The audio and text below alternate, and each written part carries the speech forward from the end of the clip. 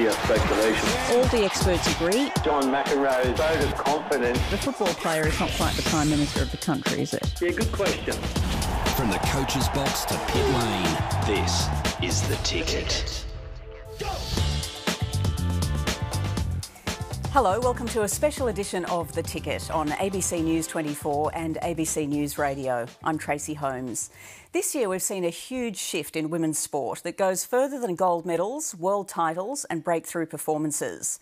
We're witnessing a change in cultural norms, a change that has seen the creation of two new fully professional women's competitions, where female athletes can stand as equals alongside their male counterparts, where they're recognised and, in some cases, suitably compensated for their professionalism, and where women's sport is increasingly prominent in media coverage, with more play-by-play broadcasts than ever before. Australian know-how is also making an impact in the Asia-Pacific region, as we're about to learn. Joining me on today's panel to discuss celebrating women's sport with a pivot to the Asia-Pacific is Australia's Foreign Minister, Julie Bishop. Nice to have you, Minister. Thank you, Tracey. Olympic gold medalist, Australian Rugby Sevens player, Ellia Green. Good to have you, Ellia. Thanks, Tracey. And Olympian and Australia's first Indigenous player to represent her sport at the Olympics, beach volleyball player Taliqua Clancy. Thanks for coming in, Taliqua. Thank you. Minister, I'm going to start with you. Two of the world's most powerful countries are China and Russia. They've used the Olympic Games as part of their soft power program over the last few years.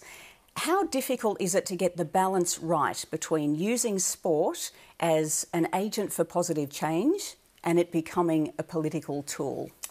Well, Tracey, sport and politics have always been intertwined, and we've seen some of the great political battles globally played out at the Olympic Games in the past. But in Australia, we use sport as a positive tool for international engagement, particularly in the Asia-Pacific. And it's a fundamental part of what we call sports diplomacy. And in the case of the Pacific, we have a number of sporting programs that empower people, provide them with skills, life skills, provide opportunities for healthier lifestyles, and also build resilient communities. So it's a fundamental part of our overseas development assistance to use sport to build bridges and also to see better health and lifestyle outcomes in the countries where we deliver that support. But also our partnership with the ABC, Women in News and Sport, to provide economic opportunities for women to take part in sports administration, sports journalism and the like. It's a fundamental part of our foreign policy. OK, we'll come back and talk a little more about that program later on, but there was a study that was done in 2015 where the academics looked at the gender gap in various countries and gender equality and how that transferred to winning medals at big events like the Olympic Games. And obviously, no surprise, those that had a much narrower gap performed much better. Having said that, we are one of those countries, but why do you think it's taken so long to achieve gender equity in sport, which we're still not quite there? We're a long way further ahead than we have been, but there's still some way to go. In fact, we're learning these lessons about gender equality across the board.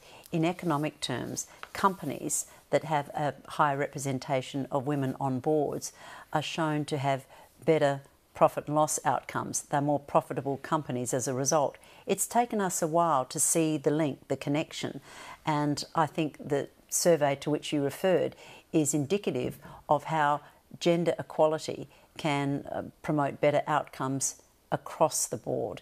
So sport, yes, it has been slow in realising that, but now we're seeing the success of women's leagues, women's sporting teams, not only domestically here in Australia, in our region and internationally. And the more women who are on governing bodies for sporting organisations, the more women who are involved in sporting clubs, the more women and girls who play sport, the better the outcomes for that particular country. Ellia, you won the first Olympic gold medal with your teammates, of course, in rugby sevens. But before you got to Rio, you competed on the world tour. You compete in places like Hong Kong, Dubai. How is women's sport treated there? And do you notice a difference in the crowds or the level of support or the media coverage that you get in some of these other countries? Look, definitely, Tracey. When we perform on the circuit with the men, such as Hong Kong, Dubai, London, and soon to be the Sydney Sevens, obviously the crowds are just like double the size as what it'd be if it was just a women's IRB World Series, which just shows, people want to see both. But, we hope just in the future that it will be just as big crowds just for the women as well, because, we provide the entertainment, we hit just as hard, run just as fast. It's an entertaining game to watch, and we can also win a gold medal for Australia. So I hope it's just going to grow with the viewers and spectators, not just in Australia but around the world. Now, what about Fiji? They won the men's gold medal in Rio. Yep. Have they got much of an investment program happening with the women's competition as well? Will Fiji one day rival Australia for that gold medal? I hope so. My country of birth, and I'm a Fiji girl at heart, but I'm an Aussie girl, and I'm also have a lot of pride playing for my country, and I'm really proud to be part of both cultures. And, I've been given this amazing opportunity to play for Australia, and I just hope that, young girls growing up in the islands can be given the same opportunities as what I have, because they are so naturally talented, and, they deserve all of it as well.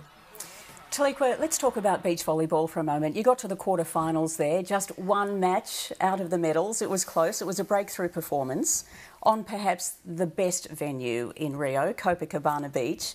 But again, before you got there, you'd competed in Germany, in Moscow, several other countries. What do you get from travelling the world? How has it made you see the world we live in differently through the opportunities sport's given you? It's very similar to Ellia. We have a world tour circuit, and just the response and the media overseas is very different to what we would get here in Australia. The questions that we would be asked, the way that we are treated is extremely different, and you can see the gaps that we're talking about today, that it is a bit behind and we're not completely equal, because in my sport, because we do run around and play in bikinis, it always seems to be the Australian media who love to bring that up, not just to talk about what we've done on the court and our performance. It always seems to draw back on the physical look of our sport. So that's interesting. You're saying that happens here more so than in other countries, and yet we would hold ourselves up as, we are one of the best and the most gender equal, and we're not hung up on those sorts of issues. Yeah, definitely. I think also volleyball is a lot bigger and a well-known sport overseas, but not as well-known in Australia, and I think maybe that's where the gap is with the response from the media. Minister, we saw in Rio that the International Olympic Committee didn't ban the entire Russian team, only the track and field athletes, but the Paralympic Committee did. I wonder whether you see it as an okay situation that athletes are used in what could be perceived as an ideological, political battle between nations and great governing bodies. Should athletes be put in that position? In an ideal world, no, of course not. They are there as athletes, providing the entertainment, the role models, the upholding of the wonderful spirit of, for example, the Olympics. But I'm afraid it's inevitable that sport and politics do become entwined.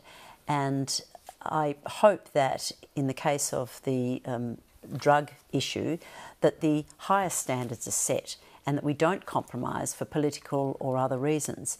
And that's what will underpin global sport, international sport, and here in Australia. We have to have the highest possible standards. And it is a lot of pressure on our athletes. They are role models, whether they want to be or not, and we need to provide them with the support, with clear rules, with high standards and support for them as our elite athletes. And I think the Australian teams, when they perform on the world stage, certainly do us proud. Well, of course, women have been playing sport for as long as men have been, but the real difference has been the recognition and support that each gender receives. Isn't it time those who tell the stories of women's sport are also agents of change? Let's do away with the gender stereotypes and questions that have nothing to do with women's sporting prowess. Just imagine the response if male athletes were described in the way women are, or if men were asked some of the questions female athletes often are. You're getting a lot of fans here. A lot of them are female, and they want to know if you could date anyone in the world. Who would you date? response to recent comments about your girlish figure? Are you serious? Removing your body hair gives you an edge in the pool. How about your love life? How has your weight gain affected your mobility? I don't know what you're talking about. I don't know what you're talking about. Have you heard the controversy over your helmet hair? Get ready to see some great biceps, tiny tanks, and more. I wonder if his dad said to him when he was younger, listen, you're never going to be a Looker, you're never going to be a Beckham, so you have to compensate for that. He really does have the kind of body international judges love. Could you give us a twirl and tell us about your outfit? What? Bro, what are you talking about, man? It's interesting, isn't it? And I suppose one of the people that does address this on a regular basis is Serena Williams, you know, and she's quite famous for calling it out when it happens. Like, what's that got to do with anything? Have either of you found yourselves in that situation? Yes and no. Yes. Yeah. I generally brush it off. I should probably start doing what Serena does and address the issue. Yeah. What about you, Ellia? Well, I guess being in a male-dominated sport previously, you get asked questions that you think twice. Would you ask that to a male? Probably not. You know, about the. I've been asked, you know, oh, do you guys tackle as well? Do you girls actually tackle? And I'm like, yeah. At least watch the sport before you come and do an interview about it. Yeah. Or, you know, just ask, like, how do you balance, you know, being a mum, and because we have a mum in our squad, and they ask her, how do you balance being a mum and playing sport? Well, would you ask a male, how do you balance being a dad and playing rugby too? It's just questions like that, which, you know, are fair enough. Some people would like to know that, but are asked so much more commonly to females other than males, and yeah, you do question yourself. And I imagine it's not just sport, is it, Minister? I imagine you've confronted fairly similar situations. One of the most often asked questions is, what's it like being a woman in politics? And I always say, I don't know, I've never been a man in politics. How am I going to compare? It is what it is. But I tend to brush it off. I accept the fact that people are interested in the still novel aspect of being a woman in a male-dominated professional career or sport.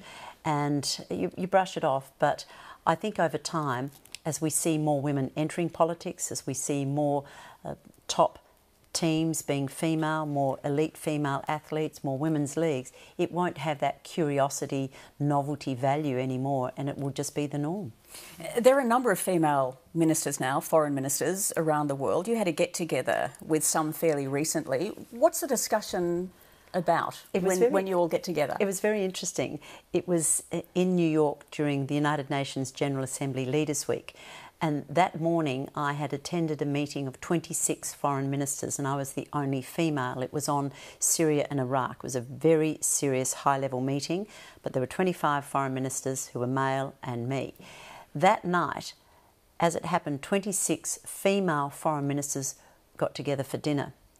And we spoke about the same topics, the same issues, but the content, the composition of the conversation was completely different. The contrast could not have been greater, and I was privileged to be at both events. But women are so much more prepared to exchange ideas, prepared to give each other credit, to be prepared to look at a whole raft of different ways of tackling a problem. The contrast was incredible. Yeah, I imagine so. Back in the 90s, women's sport was mostly left to female reporters. Now we see women covering top men's sport and men covering top women's sport. I spoke with Warren Partland, a senior male sports journalist covering women's sport, and asked him how in an AFL-mad city he first came to cover netball. Ago, a young lass called Tanya Denver at the time was a colleague, and she was very much a pioneer of women's sport coverage in this country, not just Adelaide, and she was very much pushing netball and demanding that it got space. She got promoted in the company at the Advertiser in Adelaide here, and she pushed for me to do the job. I didn't get it straight away. Another lady got it, but she left the company within about 6 months, and Tanya pushed for me to do it, and I've been doing it ever since. In the beginning, did you struggle to cover women's sport in the same way that you covered men's sport? No, because of what Tanya created back in those days, netball's always had a good coverage, and they expect a story on the Thunderbirds, the Adelaide Thunderbirds. They expect a story on the Thunderbirds during season every day. So I have no problem, no issue. We have columns, we have features, we have good reads, and a lot of column space on the Thunderbirds. There's no issue. The boss actually demands it from me. What about your male colleagues? Did they ever joke with you about covering netball? Never. I've never had, in all the years I've been doing it, I don't think I've had one comment from internally in the office, because the paper, the advertiser, treats netball and women's sport with great respect, and it's treated as a mainstream sport as such. I'm just treated like anyone else, and I could be covering football, netball or whatever. I've never copped any criticism inside. Or any comments or ribbing. More so from people probably when I do my football coverage and they say, well, why don't you go back to netball Parkland and just stay there? That's the only time I really cop any sort of ribbing. And do you think we've reached the day where it's just about sports reporters covering sport rather than male or female reporters covering male or female sport? Oh, I think it obviously depends on the individual's sort of mindset. That I know when I go to a netball game, I look at 14 players on a court, and they could be female, male or indifferent. I don't care who they are. I just report on them as athletes, and I know from my point of view, I treat them very much like a male. I've been privileged in most of my time to be working with a coach called Jane Woodlands-Thompson, and one of her issues she had with netball was that it wasn't moving professional enough, and it wasn't moving, and had to be given the same respect as men. And so she would tell her players, if you're going to get good publicity from Warren, you're also going to get criticised. And I can tell you, I treated that netball, and I treat netball as if it's a male sport. Doesn't matter if I'm at a football game or a netball game. I write about it, I criticise it. As for where are we going with it, now that women's football's come into it, I think they'll get more coverage. I think people have gotten what this stereotype women's sort of sport these days is gone. I think these days it's respected a lot more, and they are understood as athletes. I mean, some of the women athletes that I deal with, they work as hard and they're as fit as men without any doubt. And I think it's getting to that stage now where it's still a long way to go. I mean, you look at women fought to get into men's football change rooms. Well, there's no way in the world you could go into a women's change room. Not that I've got any desire to go in there, but there's still a lot of way to go. I think if women want to be treated and get coverage like men and be treated like men, they still have to take a few steps to being treated, acting like professionals themselves. They still struggle with a little bit, I believe, with criticism. And I think it's up to the sports themselves, even netball, to, if you want to be treated like men and you are actually asking that way, then you have to expect the same sort of coverage as men. That includes criticism. But I think, I definitely think we'll get there, because the days of treating women like they stay in the kitchen and all this sort of stuff as wives, no, they're gone. I believe they're treated now with a lot more respect, and as they should be. And what sort of impact do you think the new competitions in AFL and netball are going to have on the grassroots competition for young girls that are coming through and aspiring to be athletes? I think there is a genuine concern, if I can say this, from the Olympic sports, in that with the men have so many more choices, like football and that, to be high profile, and so the women athletes at the Olympic Games are more successful than the men. Now that women can go into football and their choices are becoming broader, that means that could affect the number of athletes staying in the traditional Olympic sports. So our success at the Olympics from the women's side of view, which has been better than the men, it could be hampered. But as for opening up football, opens up a lot of opportunities. You imagine how many girls are out there in the lounge room and go to games, and there's millions in this country that go to NRL games, go to rugby union games, go to AFL games, who would love to play. They'd love to be like their heroes, and I think it's going to have a massive, massive effect on women's sport. Just gives them more opportunity to get out there and be on the field. Warren Partland there, a groundbreaker in the same way women reporters have been in breaking into men's sport. Now, a bit of controversy there with some of the things Warren was saying. I don't think anyone on the panel today wants to be treated like a man. I think they want to be treated as a professional in their chosen career path. Is that right? Am I reading it correctly? I thought that was an interesting point that he was trying to make, that if women want to be treated like men, no, I would suggest women athletes want to be treated like athletes. Women politicians want to be treated as a politician. I don't want to be a man. I want to be treated for what I am and what I achieve. Taliqua, do you find that odd as well, being the first Indigenous player to represent Australia in beach volleyball? and constantly having the Indigenous tag, rather than being, when people describe you as a role model, it's for women and the Indigenous community. Aren't you in fact a role model for anyone that wants to play the sport? Well, I hope I can be a role model for anyone. I find it really odd that even just listening to what he was saying, it's like if they want to be treated professionally, they have to create that, like, it was a separation between men and women, and I just don't understand that. So what do we have to do to show that we are professional as well? If it is seen different to men, it doesn't really make sense to me. I don't think it's fair to pigeonhole anybody, because we're all human beings, and you know, we all are great and special in different ways, and I feel like it's really just rude to kind of pigeonhole some or anybody, really. Ellia, you see yourself as a role model for everybody? Look, I hope so. Now having rugby sevens growing so fast worldwide, I just hope that the younger generation will look up to us and be like, look, I want to be a rugby player. Or, like, you know, one of our captains is a mechanic as well. I want to be a mechanic. I want to be a builder. A girl, like a woman, can do anything, and there shouldn't be any boundaries to that. And, you know, also being Fijian, we obviously have a very big Pacific culture and Pacific Islanders in Australia. I hope that I can also be a role model to them as well. But yeah, definitely shouldn't be a stereotype in male or female dominated. It's sport. It's rugby. I want to be treated as a female, as a rugby player, not as a female rugby player. So, Minister, tell us more about the program that is operating under DFAT, the Department of Foreign Affairs and Trade, and those sorts of gender stereotypes that you're trying to break down.